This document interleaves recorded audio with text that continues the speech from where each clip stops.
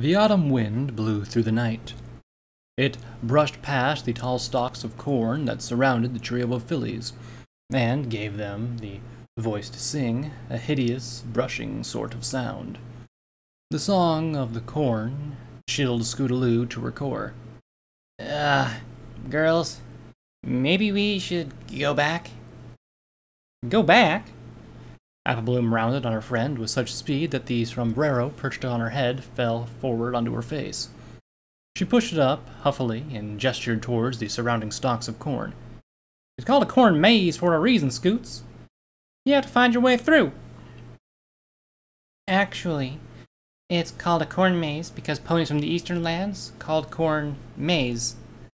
Sweetie Belle grinned smugly, the red-hooded cloak tied to her neck billowing in the wind. Thank you, dictionary. Sweetie Belle's grin faltered. What's got you all bothered? It's your family's maze. Didn't you help design it? Nah. The way Big Mac tells it, the corn just grows where it wants to. Grows in a different pattern each year. She brushed a hoof through the stalks. Applejack reckons it must be some kind of far-reaching effect of the Everfree Forest.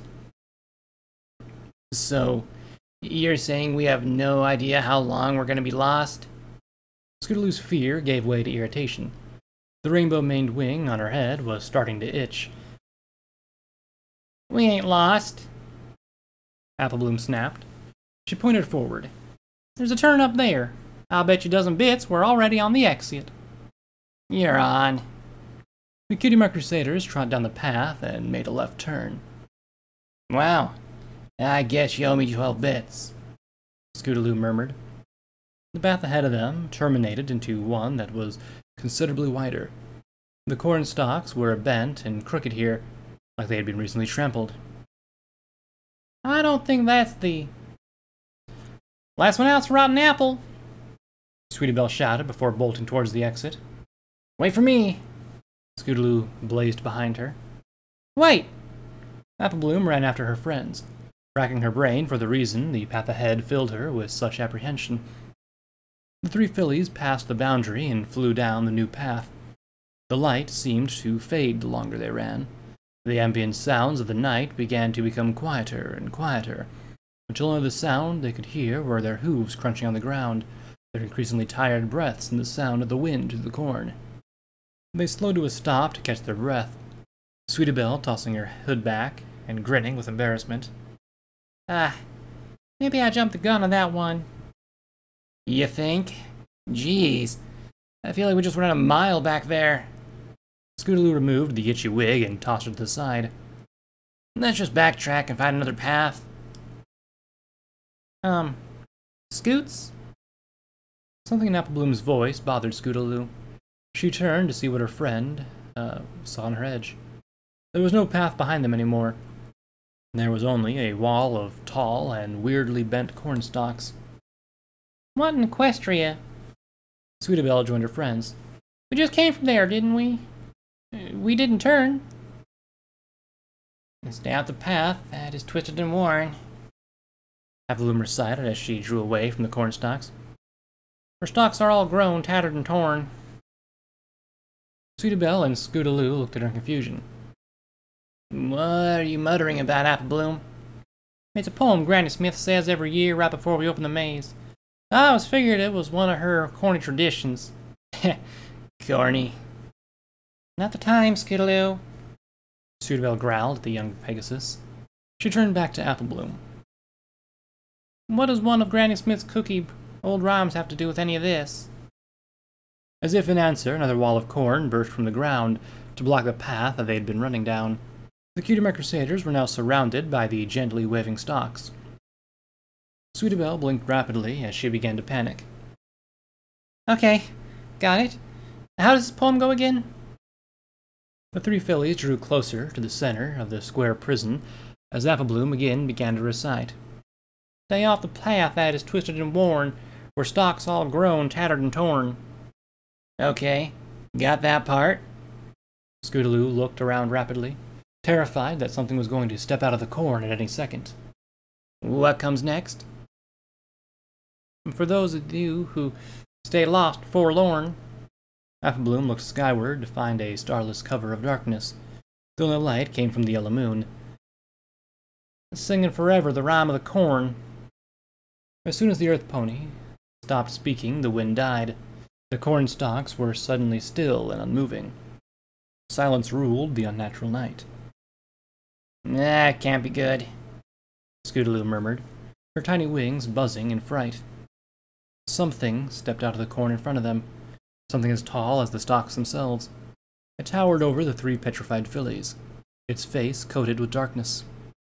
Sweetabelle screamed and bolted to the right, vanishing into the sea of corn. Sweetabelle! Her friends called after her. They gave chase, pushing through the tall stalks and leaving behind the nightmare they had spawned.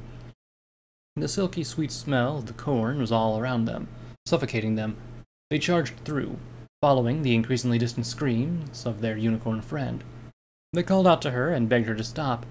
If she heard them, she paid no mind. Abruptly, the screaming stopped. Applebloom burst from the corn and found herself in another clearing, or maybe the same one. Who could tell? She panted as she stared at the figure of the filly standing just a few feet in front of her. The wind blew past and rustled the red-hooded cloak she wore. Sweetabelle, are you all right? Applebloom reached out a hoof. The figure slowly turned to reveal that it wasn't a filly at all. It was a mass of corn stalks, dried and wrapped and tied to create the shape of a filly. The corn doll opened its mouth and screamed at her with Sweetabelle's voice. Applebloom! The earth pony spun around to find Scootaloo. She scratched at the earth fugitively as the corn stalks wrapped around her body, pulling her back into the endless sea of corn.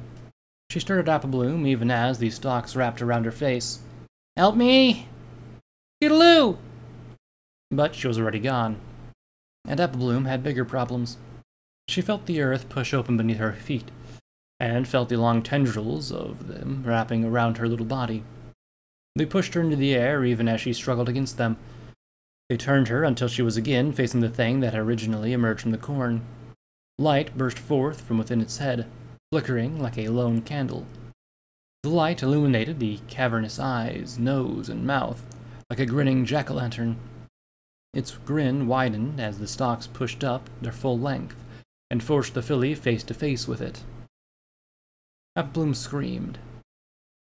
"Stay off the path that is twisted and worn." Its voice was the sound of the wind in the corn. "Where stalks all grow tattered and torn." It reached for her with its long arms that ended in hands and fingers fashioned from dry corn stalks. "For all those who do stay lost and forlorn."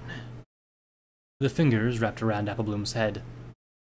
Applebloom shut her eyes as she felt the fingers caress her eyelids. She felt them start to push.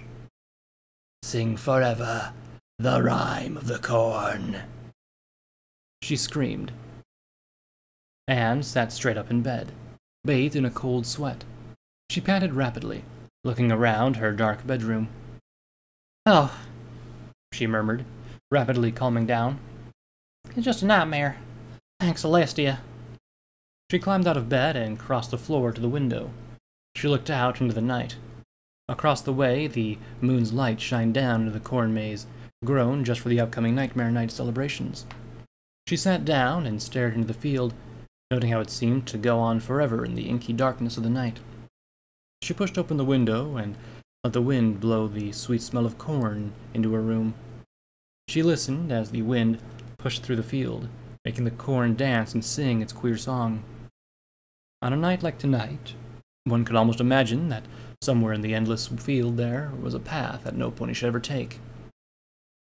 "Stay off the path that's twisted and worn." Applebloom recited the rhyme that Applejack had taught her from the moment she was old enough to stand. "For stalks all grow tattered and torn." It was a rhyme passed down since the apples had settled here, since they had first seen the bizarre cornfield that grew itself in a new shape every year.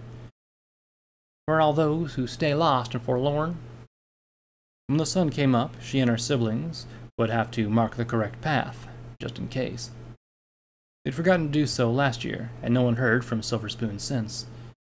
Applebloom yawned and returned to her bed. As sleep came for her once more, she wondered where Silver Spoon was now. singing forever the rhyme of the corn. The field danced and sang in the night air. If one listened closely, one might hear another sound buried beneath the others. One might even identify it as a scream.